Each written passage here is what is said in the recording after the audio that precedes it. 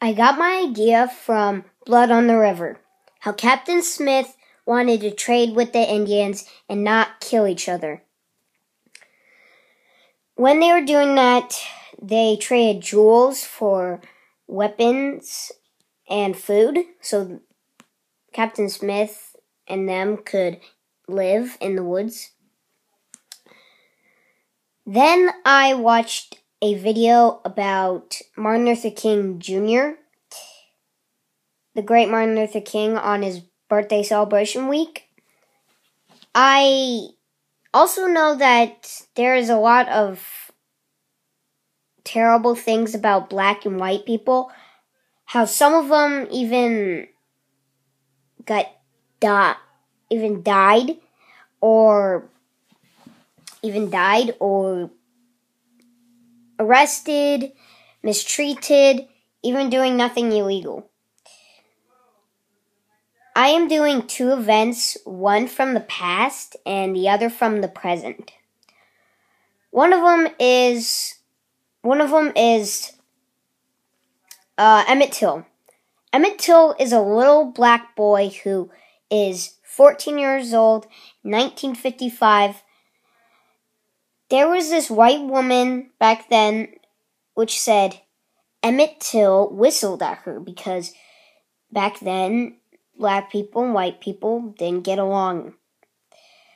And the white woman told Emmett Till's parents of what he did, and Emmett Till said he didn't do it. Both of the woman's brother and husband, they both decided to kidnap Emmett Till, and they literally beat him to death. Those men did not go to jail for what they did, but the sad thing is, just recently that woman said that she lied about it. It's really sad, really sad. The other one that I am doing is Trayvon Martin. Trayvon Martin is a little black boy. In 2012, he got shot by a mixed race security officer. He didn't go to jail for what he did either.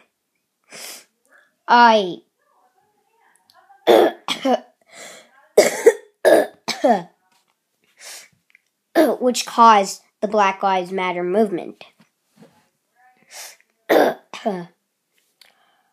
My overall vision is to show human beings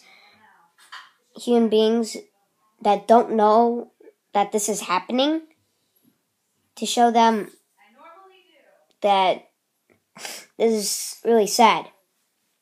Like in the great Martin Luther King I Have a Dream speech, I learned in his speech, he said, one day my 4 little children will live in a nation where they will not be judged by the color of their skin, but by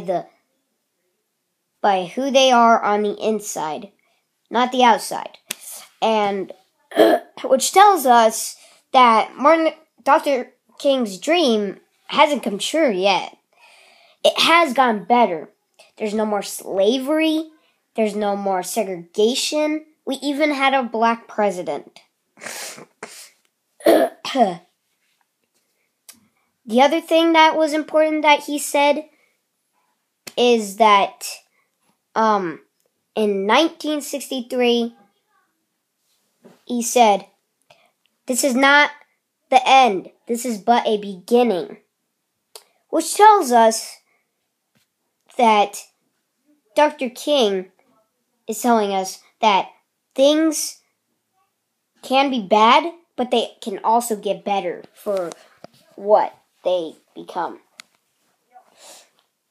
I got inspired with Banksy. Banksy is a artist. I really like his work because he has good art. I love Banksy. He's my favorite artist. Not my favorite, but the favorite that I've seen. The thing that I like most about Banksy is that Banksy, he's a mysterious person. He's a mysterious artist, and I love mysteries. Mysteries are so magical when you find out what it is or who they are, what's that thing, found that thing. And he's a mysterious artist because he does his work at night and doesn't show himself, so he's a mysterious artist. I love that. My technique is like Banksy's, but in a smaller scale. Most graffiti artists, like Banksy, use spray paint, coloring pencils, markers, utensils. But I used was paint, colored markers, pencils, and clay. I really want people to know that this is a serious issue in the world, in the United States, that people are being treated not nicely, and I don't like it either. I don't think anybody likes it.